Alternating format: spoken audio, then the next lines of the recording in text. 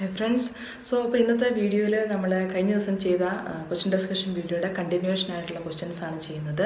So we will questions So in the first question, a nurse is caring for a client admitted to the intensive care unit for toxic epidermal necrolysis. Which intervention should be included in this client care plan? Select all that apply. So, this is the select all that apply is important type of question.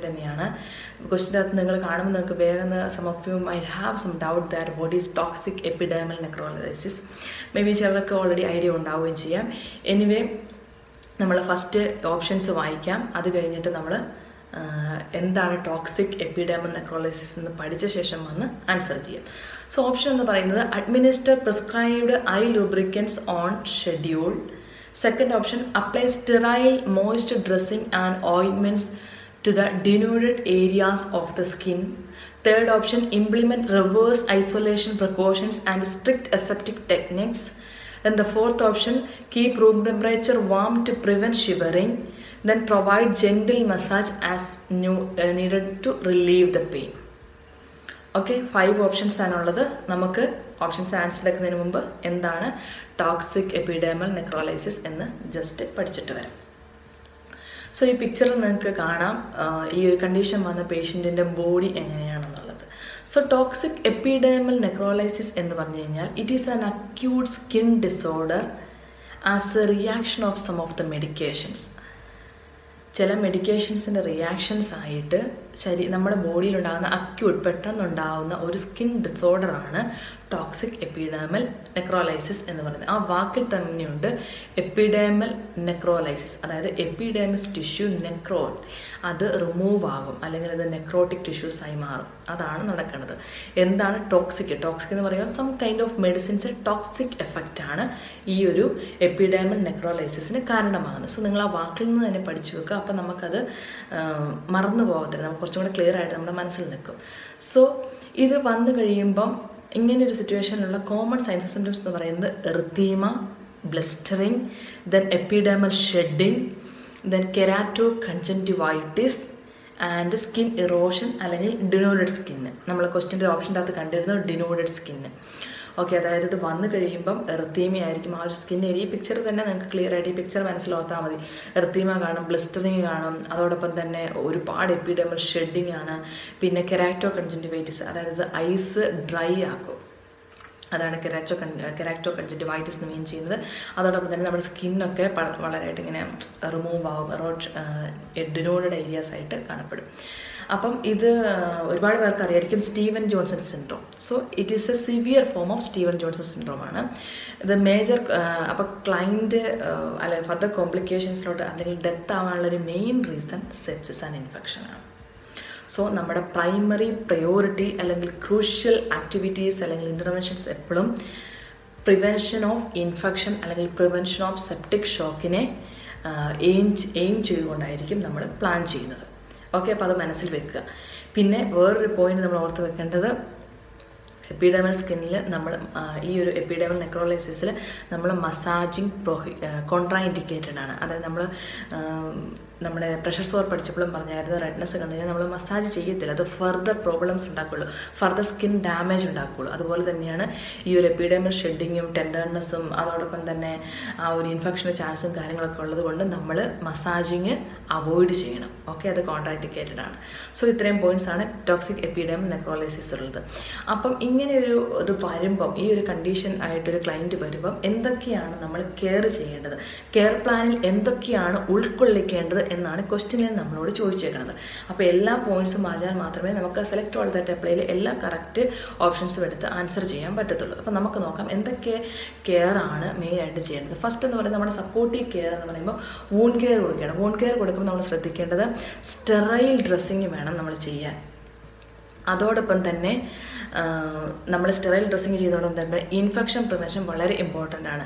Infection prevention എന്ന് പറയുമ്പോൾ നമ്മൾ reverse ഐസൊലേഷനിൽ വേണം പേഷ്യൻറ്റിനെ place ചെയ്യാൻ. അതെന്താണെന്ന് ചോദിച്ചു കഴിഞ്ഞാൽ patient infection പുറത്തുനിന്ന് infection കിട്ടാനുള്ള വളരെ ചാൻസ് കൂടുതലാണ്. റിവേഴ്സ് ഐസൊലേഷൻ മീൻസ് എന്ന് പറഞ്ഞു കഴിഞ്ഞാൽ പേഷ്യൻറ്റിന് പേഴ്സണലി പ്രോബ്ലം ഇല്ല. പക്ഷേ പേഷ്യൻ്റ് ഇമ്മ്യൂണോ കോംപ്രമൈസ്ഡ് അല്ലെന്നുണ്ടെങ്കിൽ പേഷ്യൻറ്റിന് പുറത്തുനിന്നുള്ള ആൾക്കാരിൽ നിന്ന് ഇൻഫെക്ഷൻ കിട്ടാനുള്ള ചാൻസ് കൂടുതലുണ്ട്. പേഷ്യൻറ്റിനെ നമ്മൾ റിവേഴ്സ് ഐസൊലേഷനിലിടും, അല്ലെങ്കിൽ പേഷ്യൻറ്റിനെ നമ്മൾ ഐസൊലേറ്റ് ചെയ്യും. പുറത്തുനിന്ന് നഴ്സുമാരോ അല്ലെങ്കിൽ വിസിറ്റേഴ്സോ ആരെങ്കിലും വരുമ്പോൾ അവർ മാസ്ക് ധരിക്കണം. അങ്ങനെ റിവേഴ്സ് ഐസൊലേഷൻ കുറേ പ്രോട്ടോക്കോൾ ഉണ്ട്, അത് ഫോളോ ചെയ്യണം. അല്ലെന്നുണ്ടെങ്കിൽ ഈ ക്ലയൻറ്റ് വേഗം ഇൻഫെക്റ്റഡ് ആവാൻ ചാൻസ് ഉണ്ട്. അതാണ് റിവേഴ്സ് ഐസൊലേഷനിൽ നമ്മൾ വെച്ച് ഇൻഫെക്ഷൻ പ്രിവെൻഷൻ ചെയ്യണം.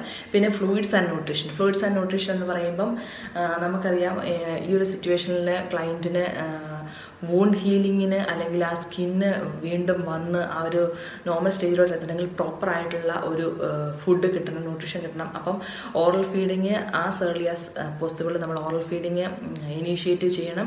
അതോടൊപ്പം തന്നെ some of the protein wound ഹീലിങ്ങിന് effective ആവുന്ന ഫുഡും ഒരു ഫ്ലൂയിഡ്സിൻ്റെ ഒക്കെ കോമ്പിനേഷൻ വേണം ചെയ്യാൻ. അതോടൊപ്പം തന്നെ prevention of shock is very important ആണ്. വൈറ്റൽ സയൻസ് ചെക്ക് ചെയ്യണം. ഷോക്കിൻ്റെ എന്തെങ്കിലും മാനിഫെസ്റ്റേഷൻസ് കാണുന്നുണ്ടെങ്കിൽ അതിനുള്ള ഇമ്മീഡിയറ്റ് ഇൻ്റർവെൻഷൻസ് എടുക്കുകയും ചെയ്യണം. പിന്നെ ഹൈപ്പോതെർമിയ പ്രിവെൻഷൻ അത് വളരെ ഇമ്പോർട്ടൻ്റ് ആണ്. കാരണം ക്ലയൻറ്റിൻ്റെ ഓൾറെഡി ആ outer layer of skin almost പോയിട്ടുണ്ടാവും. അപ്പോൾ ഹൈപ്പോതെർമിയ ഉണ്ടാകാനുള്ള ചാൻസ് കൂടുതലാണ്. അതുകൊണ്ട് നമ്മൾ റൂം ടെമ്പറേച്ചർ ഒരു 87 ഡിഗ്രി ഫാരൻഹീറ്റിൽ മെയിൻറ്റെയിൻ ചെയ്യണം. അതോടൊപ്പം തന്നെ പാസീവ് റീവാമിംഗ് മെത്തേഡ്സ് എന്ന് പറയുന്ന single use warm blankets provide ചെയ്യാം. അല്ലാന്നുണ്ടെങ്കിൽ ഡിജിറ്റലി റെഗുലേറ്റഡ് ആയിട്ടുള്ള വാമിംഗ് പാഡ്സ് യൂസ് ചെയ്യാവുന്നതാണ്. പിന്നെ അടുത്തെന്ന് പറയുന്നത് pain management. Pain medication over the clock കൊടുക്കണം. അതോടൊപ്പം തന്നെ എന്തെങ്കിലും പെയിൻഫുൾ പ്രൊസീജിയറിന് മുമ്പായിട്ടും പെയിൻ മെഡിക്കേഷൻ കൊടുക്കണം. പിന്നെ അടുത്തൊരു മെയിൻ പോയിന്റ് എന്ന് പറയുന്നത് ഐ കെയർ ആണ്. ഒരുപാട് സ്റ്റുഡൻസിന് കൺഫ്യൂഷൻ വരുന്നൊരു പോയിന്റാണിത്. കാരണം ഐ കെയർ എന്ന് പറയുന്നത് നമ്മൾ പറഞ്ഞിരുന്നു ഇതിൻ്റെ ഒരു പ്രോബ്ലം എന്ന് പറയുന്നത് കെരാറ്റോ കൺജങ്ക്റ്റിവൈറ്റിസ് ആണ്. അപ്പം അതെന്ന് പറയുമ്പോൾ ക്ലയൻറ്റിൻ്റെ ഐസ് വളരെ ഡ്രൈ ആയിരിക്കും, ഡിസ്കംഫോർട്ട് ആയിരിക്കും. അപ്പം നമ്മൾ അത് പ്രിവെൻറ്റ് ചെയ്യാൻ അല്ലെങ്കിൽ അത് റിലീവ് ചെയ്യാൻ വേണ്ടി നമ്മൾ കൂൾ കംപ്രസസ് കൊടുക്കണം. അതോടൊപ്പം തന്നെ ലൂബ്രിക്കൻസ് അപ്ലൈ ചെയ്യണം.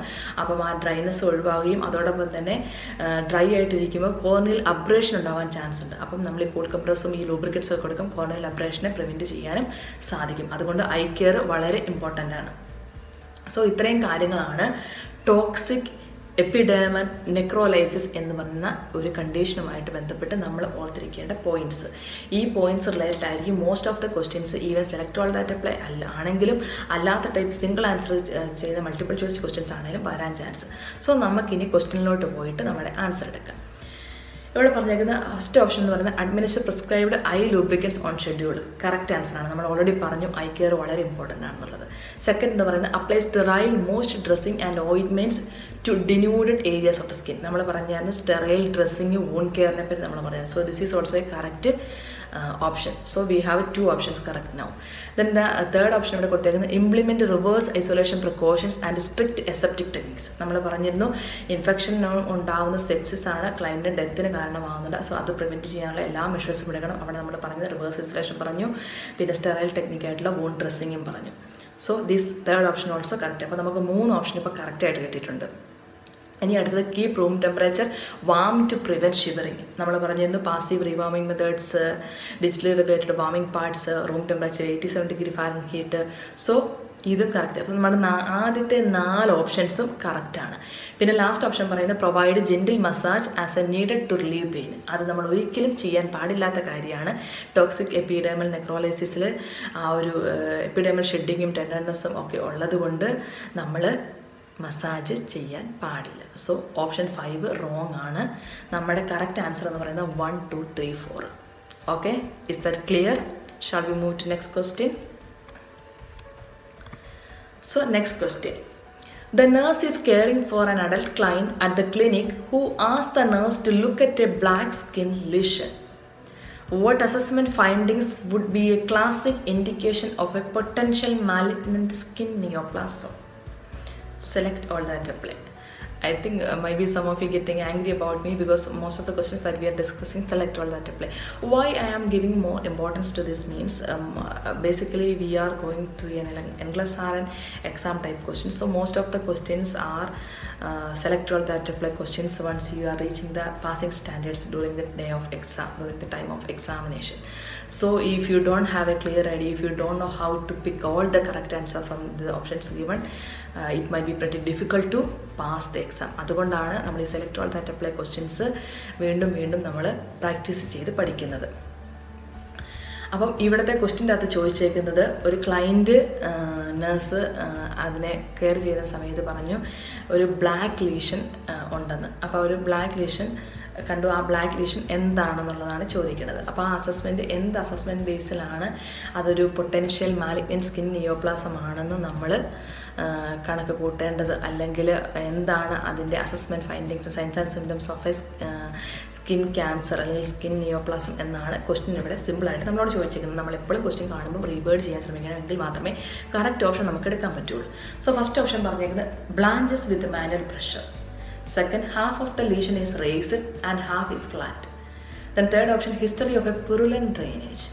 Then fourth option, lesion is the size of a nickel. Then the fifth option is various color shades are present. So ഇവിടെ 5 പോയിന്റ്സ് പറഞ്ഞിട്ടുണ്ട്. നമുക്ക് ആൻസർ ചെയ്യുന്നതിന് മുമ്പ് എന്താണ് സ്കിൻ ക്യാൻസറുമായിട്ട് ബന്ധപ്പെട്ട കുറച്ച് പോയിന്റ്സ് പഠിക്കാം. ഈ പിക്ചറിൽ നിങ്ങൾക്ക് കാണാം സ്കിൻ ക്യാൻസറിൻ്റെ ആ ഒരു സിമ്പിൾ പിക്ചർ. സ്കിൻ ക്യാൻസർ പഠിക്കുമ്പോൾ നമ്മൾ മെയിനായിട്ട് ഇപ്പോൾ മനസ്സിൽ വെക്കേണ്ടത് 5 പോയിൻറ്റ്സ് ആണ്. അല്ലെങ്കിൽ 5 പോയിൻറ്റ്സ് അല്ലെങ്കിൽ നിങ്ങൾക്ക് ജസ്റ്റ് ഈസി ആയിട്ട് ഓർത്ത് വെക്കാൻ പറ്റുന്ന ABCDE. സോ ഇത് ഓർത്ത് വെക്കാൻ പറ്റിയാൽ തന്നെ സ്കിൻ ക്യാൻസറുമായിട്ട് ബന്ധപ്പെട്ട് വരുന്ന ക്വസ്റ്റ്യൻസ് നമുക്ക് ഈസി ആയിട്ട് ആൻസർ ചെയ്യാൻ പറ്റും.